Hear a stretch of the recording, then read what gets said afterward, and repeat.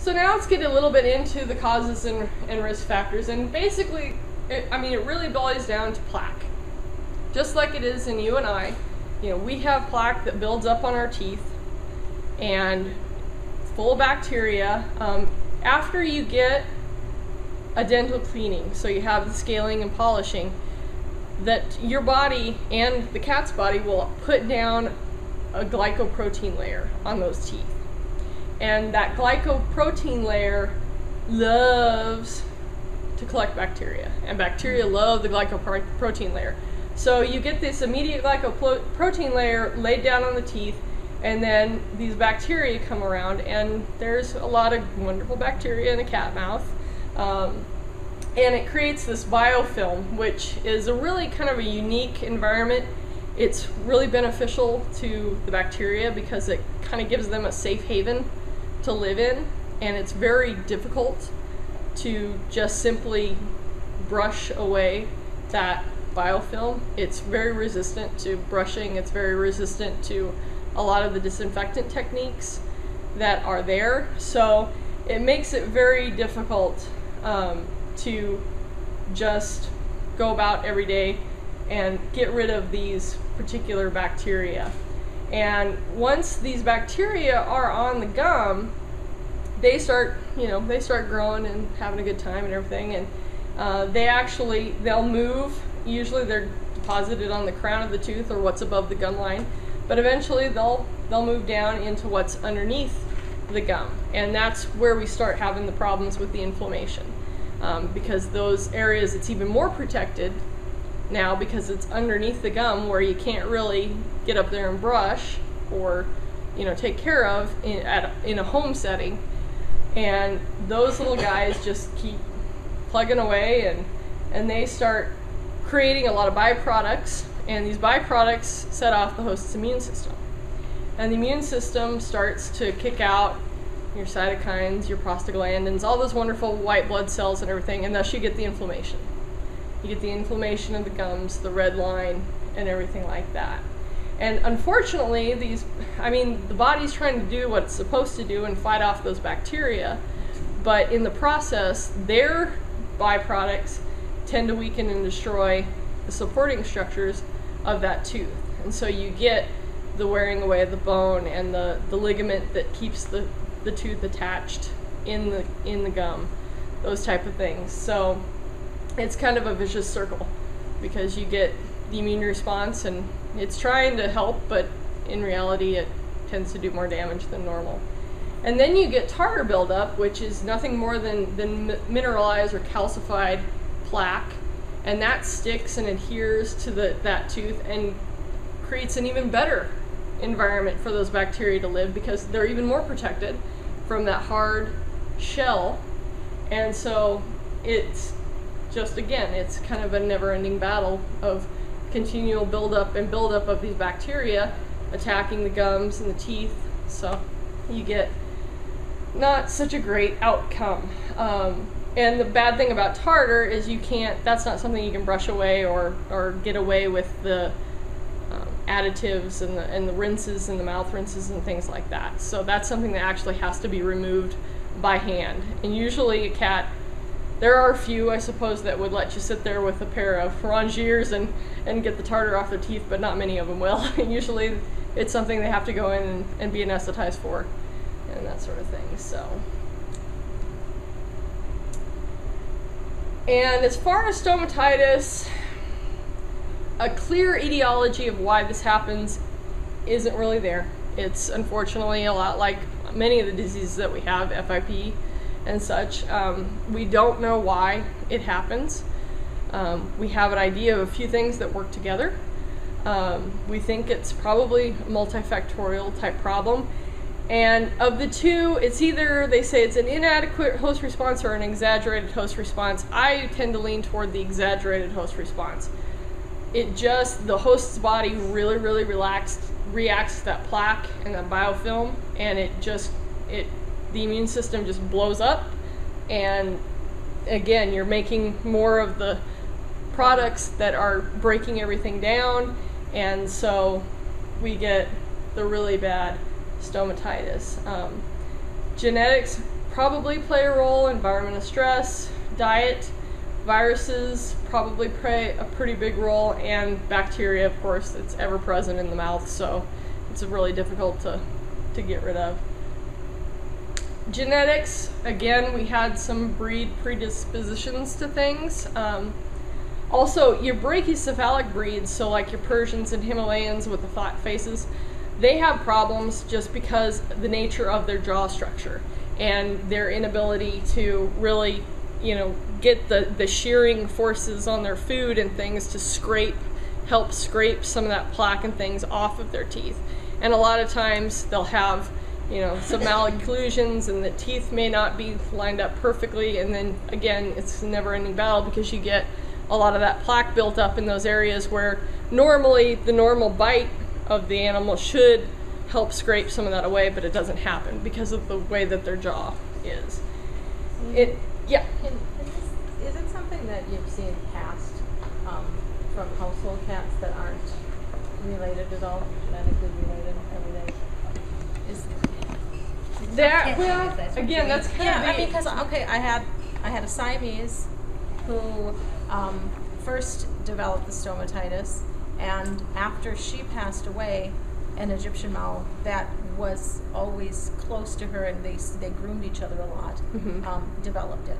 So you're asking, is it like contagious? Yeah, is it contagious? Not Can really. They spread it? Not dental disease in itself. Dental disease is not contagious. Yeah.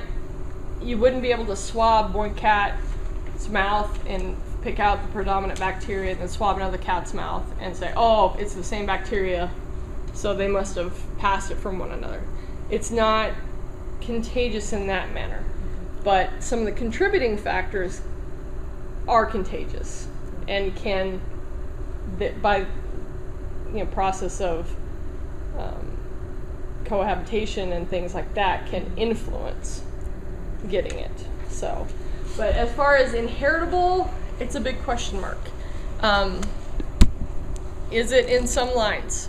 I think it's possible. I think the genetics are there for an exaggerated immune response to the animal, but I've had some litters of kittens that don't have any problem, and the mom has, pretty bad gingivitis. The kittens are fine.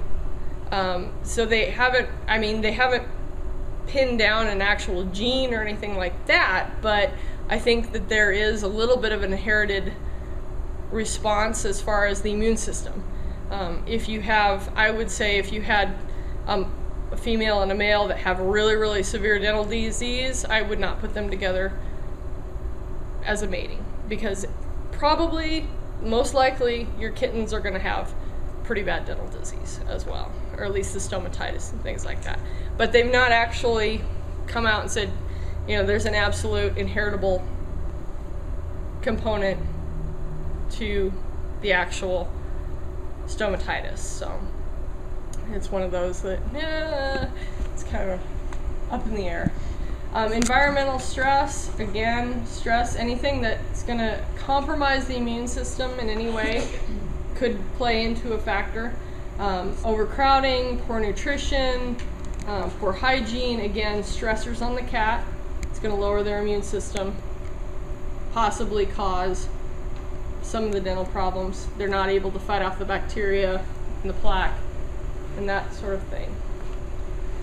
Diet, big debate over dry food versus wet food. Which do you feed?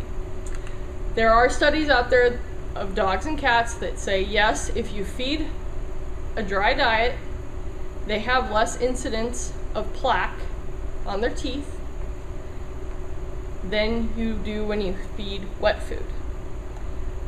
The kicker is the fact that it was done in both dogs and cats. Dogs tend to chew their food much, much more than cats do. Cats with the small little kibbles, very much they don't chew. And so you're not getting the scraping action and that the dry kibble actually gives as far as getting rid of the plaque is concerned. So, you know, yes, you're probably going to have more plaque buildup if you feed an all-wet diet, but there are advantages to feeding an all-wet diet in some cases in cats. I mean, as they get older with chronic kidney disease and things like that, you know, wet food is the way to go. And just as a side note, this really doesn't have to do with dental disease, but I listened to a talk that said kittens are very, in the early, you know, from about 3 weeks to 6 weeks when they're starting to be weaned from the mom and everything like that, it's a good idea to give them an array of foods texture-wise and canned versus dry. Kittens at that early age tend to develop mouth or oral feelings, and so the different textures are good so they get used to the different textures, because I know we have in our clinic we have a lot of problems with, as the cats get older and they start having, you know, chronic kidney disease problems, things like that, where we want them to be on a canned food and they're like, oh, they won't eat canned food, they refuse it. And a lot of that we think is because they don't get that mouth feel and texture feel as a young kitten and develop the connect that, oh, this is okay, you know, it's okay to eat this, it's a normal feeling. But a lot of times we think that the canned food avoidance is a texture thing because they didn't develop that texture feel in their mouth as they were a young kitten. So I've kind of started with my kittens giving them an array of different feels as far as textures of foods, at least at an early age. And then, I mean, and then you can decide to feed, you know, a dry food or something like that at that time. But it makes our life a little bit easier as veterinarians when we try to get these cats onto canned food, or if the case of you have one that has to have full mouth extractions and they can only eat canned food, but they don't want to because they don't like the feel of it. But it's just kind of one of those things. I mean, kids as an early age, well, if they're not exposed to a lot of different textures and stuff, later on in life they tend to not like certain foods because they have a weird texture because they just weren't exposed to it as a young child. So just as the opposite side of that, I only feed dry food. I haven't had a litter board for 12 years, so my experience goes farther back than that. But I don't ever give any canned or wet food because I don't want them to resist to change back over to all dry food. Yeah. But then I have a breed that can be free fed, so I leave dry food out all the time. And they don't ever even try to eat any of my food off of my plate or anything. They don't beg for anything. They don't understand that people food is something you can eat. Yeah. So it could be a problem at some point. That could but be. I have a 17-year-old who's still eating the dry food, and like I said, they don't chew it anyway. So what difference does it make? Yeah. Yeah. And I know that from when they throw it up because it's all it's still all there. it's all yeah, exactly. You can tell definitely. And it is tell. very difficult sometimes when you started out on canned food. Yeah. To get them to where they will eat just dry. Exactly. And for my purposes, it's got to be that way. Yeah. And that's why, you know, I suggest an array. I mean, you don't have to feed exclusively, but just give them that mouthfeel of a can, or, you know, and it can be the pate style and the shredded style, but just give them, because they're used to what, if they were out in the wild, Mom would bring them a mouse, and the mouse would be kind of crunchy, kind of squishy, kind of furry, yeah, and so they would get all those different textures when they were young if they were out in the wild. But being that they're not out in the wild and we have commercial kibble, that's, I mean, it's gotten a little bit better as far as different ranges of textures and sizes and things like that in dry food and smells.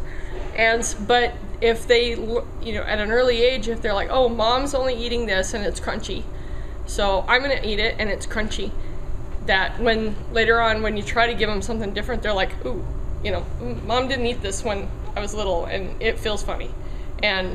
But at some point it might be beneficial to the kitty to put them on canned food or something of that line, or canned food to dry food, either way. I'm sorry, I just had a question. Yeah. Because I didn't see it on your chart, and unfortunately I have to go Okay. something here. For older cats, they get staining on their teeth. Yes. Or that's really just age and staining. Yes. Now, what can you do to, once in a while I get, well, his canine gets a little swollen, but I think that's his other tooth sometimes rubbing. My cat eats everything and everything. He's like Garfield, but what about that liquid stuff? They say those liquid rinse, it's like a gel. Yeah, is that good for older cats and staining? You can try. It won't, staining really, you can't do anything about staining. Staining, sometimes you can get it off with a dental cleaning, but a lot of times you don't. Staining is just permanent staining of the tooth. But it doesn't affect them as far as their dental health. It doesn't cause any problems. It's just the actual staining, pigmentation of the tooth. Yeah, their gum will get a little bit, and they said it's nothing, because I've had it checked out. Yeah, But it's just age. Some call it just age stuff. But would that stuff... it's really not going to do a whole lot for staining purposes, but it might help remove some of the plaque. And there's no long-term effects using that? Usually not. I'm going to touch on it a little bit here in just a little bit, but yeah, I mean, there shouldn't be any long-term. Swallowing it, like, it's so sweet. Yeah, it's not like you're dumping it down their throat or they're ingesting a whole lot of it. As long as they don't ingest a significant amount of it, then it should be fine. Okay, yeah, thank you. Yeah. But we have seen some innovations in the dry food, so we do have some bigger kibble now. Royal Canin Maine Coon is a little bit larger kibble. My guys tend to chew it a little bit more than some other kibbles, but most of the part, they just swallow it. So, yes, dry food does help with dental disease, but it's not the be-all, end-all as far as cats are concerned. Viral. Feline leukemia virus and feline immunodeficiency virus seem to be pretty prevalent in cats with dental disease, but we're not saying that dental disease causes FELUC and FIV. It's just more of their immunocompromised status, which both of these viruses tend to do. It knocks out the immune system, causes them to have dental disease. So from a veterinarian standpoint, when we have these newly adopted kittens from the shelters and things like that, we always suggest that they have them feline leukemia tested and FIV tested. Or if we have a cat that we've never seen before come in suddenly with horrible dental disease and we don't know their feline leukemia FIV status, we would suggest that they test for it. Again, in cattery situations, that's usually not an issue because most people test their anyone coming into the house that's new, or they know the status of their cats already. So feline leukemia and FIV is more of a general population type problem, and again, it's more of the immunocompromised status of the animal versus the dental disease caused the virus. That's not the way it goes. For quite a few years, the Bartonella, or the virus that causes cat scratch fever, was thought to play a role in dental disease and the very bad stomatitis, but as of late they've seen several cats that have horrible mouths that don't have any titers at all, and we have some cats that have really high titers, don't have any mouth disease at all. So it's more of, I guess, of a public health issue because this is a zoonotic disease. It can be transferred from cats to humans. So they wanted people to know what their status were so they make sure that they could protect themselves against getting this disease and get the cat treated. It's a very treatable disease, Bartonella. Put him on doxycycline for a little while and takes care of the problem. Calicivirus, however, in just the most recent studies has been shown to play probably the most significant part as far as a viral component of oral disease and stomatitis and things like that. 97% of cats in one study with chronic stomatitis were shedding fairly high levels of calicivirus. So, and again, that's kind of goes back to the environmental stress and everything too, overcrowding, and if you have a disease going through your cattery and stressing everybody out and things like that, will have an impact on their oral health as well. And herpes virus may kind of do a synergistic role with calicivirus to cause, again, you're knocking out the immune system and causing some of that mouth inflammation. So calici really has kind of come to the forefront as far as one of the main viral components of stomatitis and dental disease in cats. Bacterial, again, like I said, the mouths are full of bacteria, and you can't get away from that, unfortunately. There's no sterilization of the mouth that we can do to really help get rid of this for the cats, but we can put them on antibiotics. Pasteurella and Pseudomonas are probably the most common and the worst bacteria that's in the mouth. That's why if you ever get bit by a cat, you go to the doctor right away, because those are some pretty nasty bacteria that can get in there. And then just general health too. Any other systemic diseases can contribute to oral disease. So if you have diabetes, hyperthyroidism, anything like that, that's going to cause any type of a hazard to the immune system, can play a part in dental disease as well. So, tooth resorption, again, they don't exactly know why it happens. Older cats tend to get more. Diet, they thought for a little while, might play a role in higher magnesium diets that are in commercial foods. They thought might have a role, but it's not really been conclusive. Heroes of late, in the last few years, they thought excessive vitamin D, and that again, it has to do with bringing the domestication of the cat, basically bringing the cat indoors, feeding them these commercial diets that have a higher content of vitamin D.